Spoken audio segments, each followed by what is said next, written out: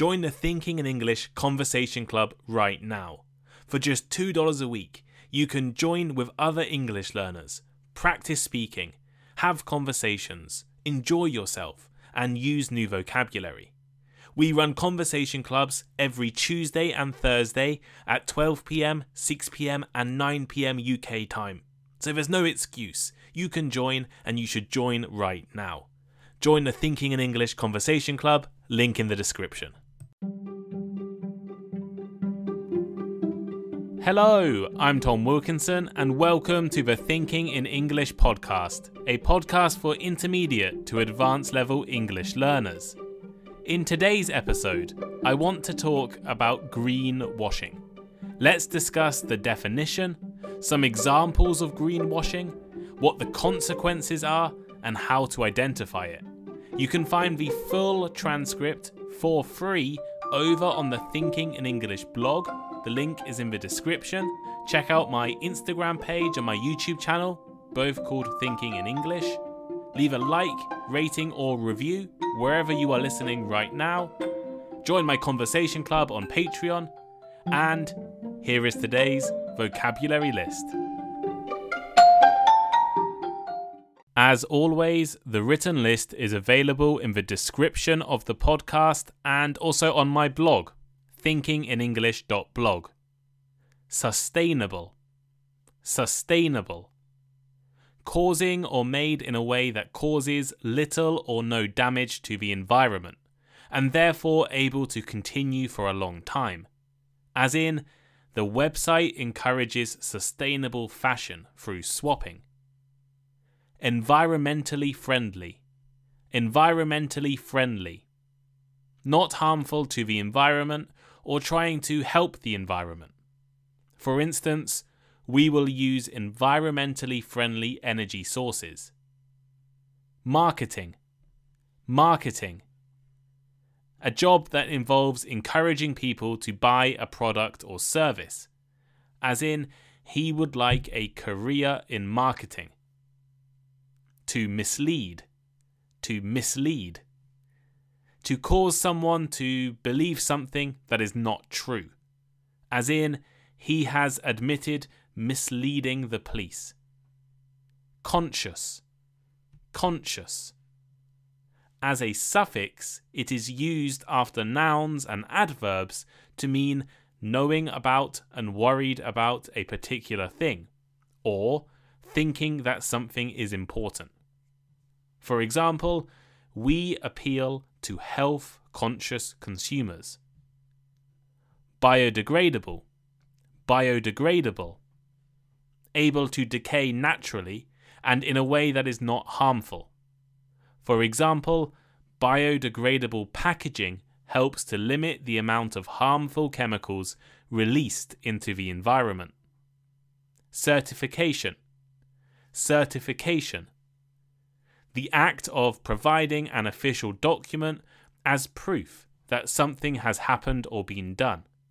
As in, fair trade is a certification that guarantees producers in the developing world are paid a fair price for their crops. Consumer. Consumer. A person who buys goods or services for their own use. As in, the new rates will affect all consumers, including businesses. In our modern world, issues like environmental sustainability, climate change, and global warming are constant and ever-present. In order to protect the environment into the future and preserve what we have today, pressure is growing on governments, countries, companies, and individuals to be greener. People want to be more environmentally friendly. They want to buy more sustainable products and use more sustainable services. There are many consumers who will choose a more sustainable product if it is competing against a less sustainable product. And some people will even pay more money to be greener. Companies, therefore, have a reason to become green and sell green products. There are customers who want to buy more environmentally friendly products and who expect the companies to offer these things. For companies, The answer is simple. Make more sustainable products to attract more customers and prove they are a green company. Right? Well, no, not always. And this is why we need to talk about greenwashing. Greenwashing, according to the dictionary definition, is the act of providing the public or investors with misleading or outright false information about the environmental impact of a company's products and operations. In other words, rather than actually make their products more sustainable, a company could pretend they are more sustainable. They could make their products look or appear more environmentally friendly by using misleading information, claims with no evidence, or marketing tricks. People want natural products. We want healthy snacks and food. We want our clothes to be free from chemicals. We want our plastics to be recyclable. And we want everything we buy to use fewer natural resources. The problem is that for companies, this can be expensive and inconvenient. Greenwashing can be used to cover up less sustainable parts of a company or business. Customers and investors want to spend their money on environmentally sound businesses, and greenwashing is a way for companies to attract these people without making major changes to their business plans. Of course, some companies are green companies. They do make an effort to be as environmentally friendly as possible, and they can prove this with evidence and facts.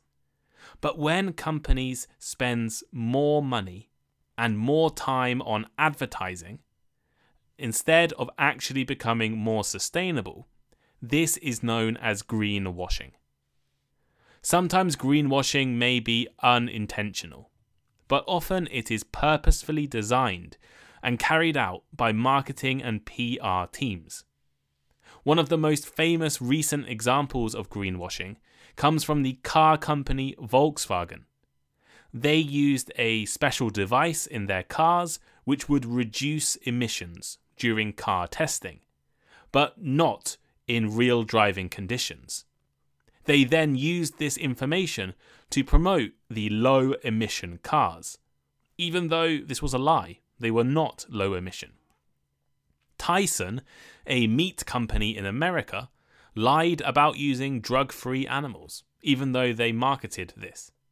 Coca-Cola was criticized for marketing natural sugars. Yes, sugar might be natural, but it is still sugar and it's not healthy. And the oil company BP made a big campaign based on putting solar panels on their buildings, but they were still selling fossil fuels. So greenwashing is an important term, but where did it come from? Well, greenwashing is connected to the emergence of environmental awareness in the 20th century. In the 1960s and 70s, a growing number of people became concerned about the impact humans were having on the environment and the world. The first Earth Day was held in 1970, and books like Silent Spring by Rachel Carson, which looked at the impact of pesticides on the environment, helped to raise awareness. As public concern for the environment grew, companies began to see the potential for marketing their products as environmentally friendly. Companies started to use terms like eco-friendly or green without any scientific or factual evidence. The term greenwashing has an interesting origin. In 1986, the environmentalist Jay Westerveld wrote an essay criticizing the hotel industry. Hotels had been encouraging guests to reuse towels, and they had been doing so by claiming it was more environmentally friendly. Right? Reuse your towel and save the environment. The truth, however, is that it was a cost-cutting decision, not an environmental one. Hotels would push the idea of being environmentally friendly, but at the same time, they wouldn't recycle, they would use inefficient heating and lighting. They just wanted to save money. The term greenwashing quickly became adopted to refer to all instances of companies promoting misleading environmental claims, and more companies have been engaging in such practices over the year. But what are the consequences of greenwashing? Well, one of the primary consequences is that it misleads consumers into thinking they are making environmentally conscious decisions, when in fact they are not. For example, a company may claim their product is made from recycled materials, when in reality only a small amount of the product contains recycled materials. By making false claims, companies can sell products that are not environmentally friendly at a higher price. Greenwashing can also create a cycle of misinformation and harm the environment. A company may promote its product as being biodegradable or compostable, but if the product is not properly disposed of, it can harm the environment. Consumers who are misled into thinking that the product is safe for the environment may not dispose of it properly, leading to additional harm. A company in Australia, for instance, marketed their plastic bags as biodegradable when they actually could only be degraded in a specialist machine. Greenwashing is not just harmful to consumers, it can also have significant consequences for the environment. The false claims made by companies engaging in greenwashing can lead to the continued use of environmentally harmful practices, ultimately causing more damage to the environment. A company may claim that their product is made from sustainable materials, but if the materials are not truly renewable, or if they are not sourced in an environmentally responsible way, they can still harm the environment. Greenwashing can also lead to the continuation of wasteful production practices. Companies may claim to be environmentally friendly, but not making the changes to reduce their waste. And greenwashing can contribute to a lack of action from companies to make real and meaningful changes. Instead of investing in sustainable initiatives, such as using renewable energy, companies might just continue being wasteful. Greenwashing can have a negative impact on consumers. When a company makes false or misleading claims, it undermines the trust that we have in a company. And this can lead to long-term consequences, as consumers maybe are less likely to purchase products or support that business in the future. And it can create a loss of trust in companies by creating confusion about what truly environmentally friendly means. When a company makes false claims, it can be difficult for consumers to know what is truly sustainable. Greenwashing can also contribute to general cynicism about sustainability. If consumers become aware that companies are making false claims, they may become skeptical of all sustainability claims made by companies. So, how can you spot greenwashing? To avoid being misled by greenwashing, it is important to be aware of the common tactics used by companies to make false or misleading claims about their environmental impact. Some of the most common tactics include vagueness. So vague or undefined terms such as eco-friendly or sustainable are often used by companies without providing any specific information about what makes their product environmentally friendly. Half-truths. A half-truth is a claim that is technically true but misleading. For example, a company may claim that their product is made from recycled materials, but the recycled content may be so small that it has little impact on the environment. Irrelevant claims. A company may make a claim that is not directly related to its environmental impact.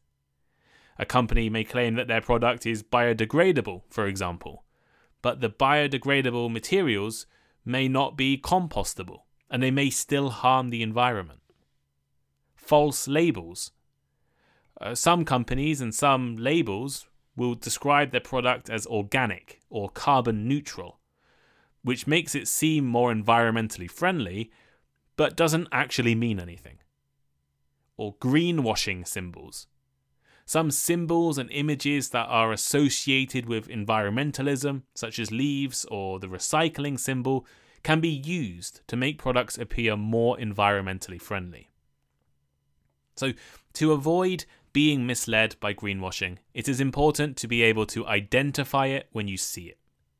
Before making a purchase, research the company and their environmental claims. Check if the company has a sustainability report or any other information about their environmental impact. You could also look for certification or labeling that verifies a product's environmental impact. Look for evidence, something like a fair trade symbol or the Rainforest Alliance symbol, which provides assurance that that product has been checked by an independent organisation. Read the fine print on products and labels and packaging. This can help you identify vague or undefined terms, such as eco-friendly or sustainable. And if you're unsure about a company's environmental claims, ask them. You can contact the company or check their website or check reviews. Consider the context in which the product is being sold or the company is making the claim. A product that is marketed as environmentally friendly may not be as sustainable as it claims if that company has a history of lying, of environmental violations, or poor practices. Right? Like oil companies. If an oil company is talking about solar panels, well, they're also selling you oil. And if a claim seems too good to be true, it probably is. Trust your instincts and be skeptical of exaggerated or false claims about a product's environmental impact. The problem of greenwashing is not one that individuals can tackle on their own. To truly combat greenwashing, organizations and institutions must also play a role. Organizations should be able to enforce standards and punish companies found greenwashing, educate customers, and support sustainable practices and products. So here is today's final thought. Greenwashing is an important topic that everyone should be able to understand and recognize. In our modern world, companies are trying to sell products to environmentally conscious consumers and often engage in greenwashing as a tactic. Hopefully, after listening to this episode, you can now understand the concept of greenwashing, identify it, and avoid falling for it. Can you think of any other examples of greenwashing that maybe you've seen in the past? Let us know by leaving a comment on Spotify, a comment on the Thinking in English blog on the transcript, or reaching out to me on Instagram. I love to hear from all of you all of the time. It's awesome. If you like listening to Thinking in English, please consider supporting us. Join my Patreon. You can get bonus episodes. You join the Conversation Club, which is absolutely amazing. Our Conversation Clubs are, I see people getting better every time they join. And the more of you who join, the more Conversation Clubs we can do in the future. There's also English classes. We have classes every Wednesday, and maybe we'll do a few more days in the future. So if you want to take some group classes, they're really cool as well. And yeah, just support me on Patreon. You can also buy me a coffee. So if you don't want to, join the Conversation Club, you don't really care about the bonus episodes, but you just think, Tom's a nice guy, well, please buy me a coffee. I drink a lot of coffee, and it can be, I work at home. So every time someone donates me $5, I've got a link in the description. Every time someone donates me $5, I go and buy myself a coffee at the local cafe. So if you want to buy me a coffee or buy me 2 coffees, please click the link in the description. And what else? Leave me a like, a rating, a review, wherever you are listening right now. Well, I think hopefully by the time this is released, or a few days after this episode is released, we'll be at 5,000 Spotify ratings, which would be amazing. 5,000 people have rated me 5 stars on Spotify, hopefully, by the time this is released. So, if I'm not at 5, please go and rate me anyway. And go and rate me anyway. Let's try and get to 6. Let's try and get to 10,000 ratings. Leave me an Apple review as well. Yeah, I think that's everything. Join the conversation club, listen to bonus episodes, click all the links in the description, and I'll see you guys next time. Bye.